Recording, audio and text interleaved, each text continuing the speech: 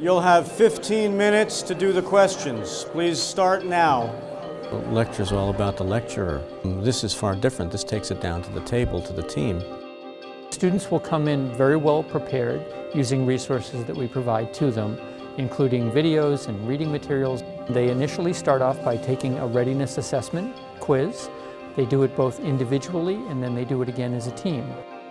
The most fun that I have is to watch them interact during the TRATs, during the team sessions where they review the quiz. While the lab value tells you that it might be low, well, the clinical value, she's fine. You can see that they're all engaged, that they're all actively processing the information, that they're discussing the questions. We're used to students sitting passively in the lecture hall, whereas here they're actively engaged. And then they're given a series of application exercises. Those application exercises are case-based.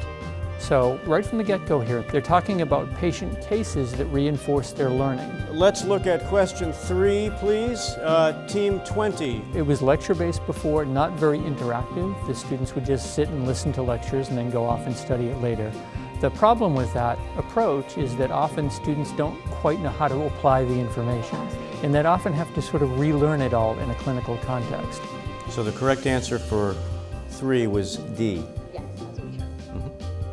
So is that clear to everyone? Do we have... So the hope now is that they'll see right from the inception of the curriculum why this basic science knowledge is important and how it pertains to clinical medicine and dentistry. Consider there could be a history of recent veganism or vegetarianism. Good. The correct answer is E.